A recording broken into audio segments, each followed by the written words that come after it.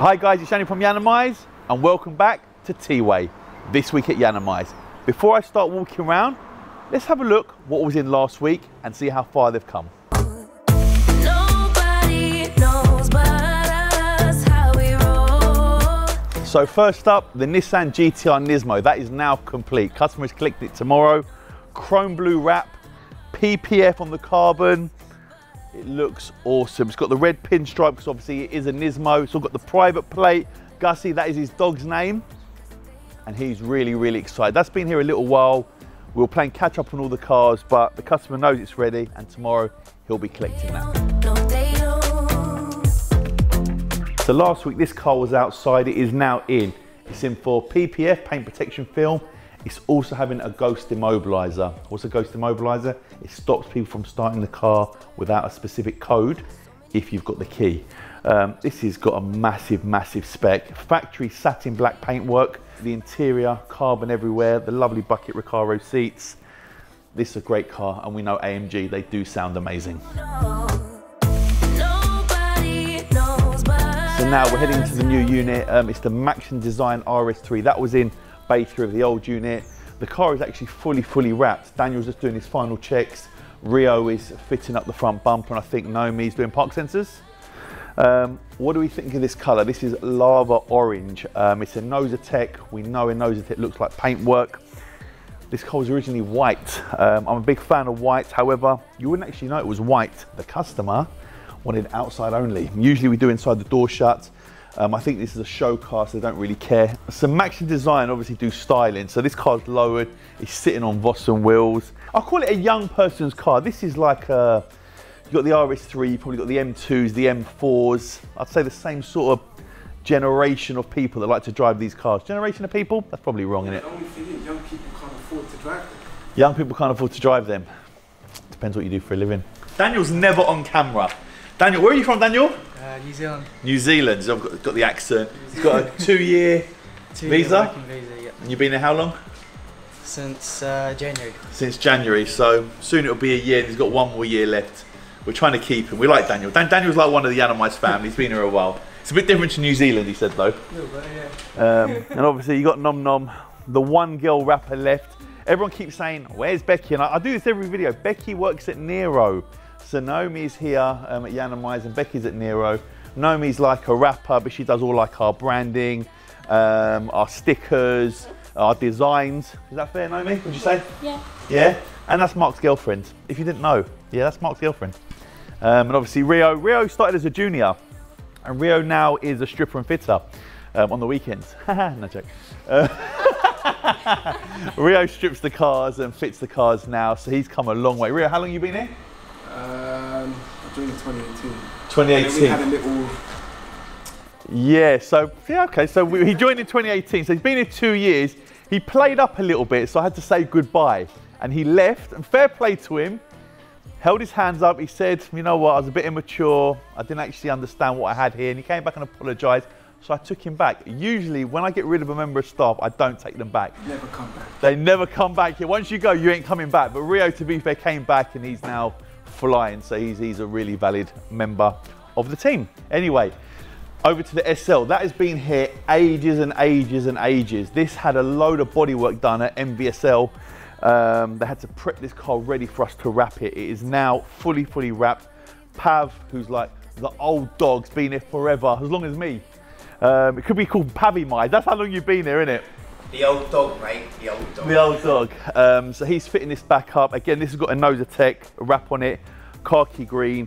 There was a debate on the wheels, the chrome wheels with the gloss black. Personally now, I think with the colour, I think it works. A lot of people are going to say the gloss black wheels will probably work better, but you do have like silver chrome on the bonnet. You do have it on the front grille as well. I think that's all the cars. So we had new cars arrive. So what we got? We got this Mini. This had a full design on it from Hertz. There was 3 of them. This is the first one that's come back to be stripped. As you can see, there's still bits of vinyl on the front. Rio's going to jump on this, start taking the bumpers off to fit that back to standards. It looks quite cool in black, as you can see. No issue with the paintwork, like normal with us. We've had an S-Class. This customer has had loads of cars done with us. He's now done it satin dark grey. Satin dark grey is like a joke thing that we call Andrew's jobs. So Andrew books in loads of cars and they're always satin dark grey. But this is an S-Class with shuts and returns. It's having all the chrome to gloss black. It had new wheels. It's having tinted windows. Yeah, this is a big job. It's got like a baseball leather interior. I don't know if you remember, my old school followers might remember the Audi TTs. And they used to have like the brown interior. They used to call it baseball. It's got lovely 2 screens on the dashboard as well.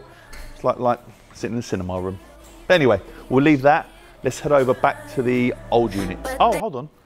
We'll go outside. So I've got my Lambo. I say my Lambo. I borrowed this Lambo because I don't have a car. So my SVR's gone. My Lambo's parked up somewhere else and I'm not really using it. So I've got the Perf Spider over there. It's got a fantastic number plate on it. So the car's green and the plate is Hulk. So I've got a Tesla. This is another Andrew job. Have you guessed what colour it's going? Yep, satin dark grey. That is Andrew's like signature colour. They turn up and he's like, have a look at satin dark grey. Do you like this, sir? The majority of Teslas we have at Yiannimize usually have the white interior. This actually got a black interior. What are we thinking? Black, white? I think I like the white. This is the first of 2 cars from MVSL. So they're the ones that actually done the bodywork on the SL. And they've sent us this Jag and they've sent us another car that's over there. But this car is awesome. It's an absolute weapon, sounds amazing. And he's chose a good color. That is not the private plate, by the way. It came on trade plates. But yeah, there'll be more on this next week. Behind you, we've got a Ferrari 488. This is having PPF, satin black side seals. It's having Inozetek rear lights in gloss black. Yeah, we do like a Ferrari 488. It's not a Lambo though, is it? Let's be honest. Let's be honest.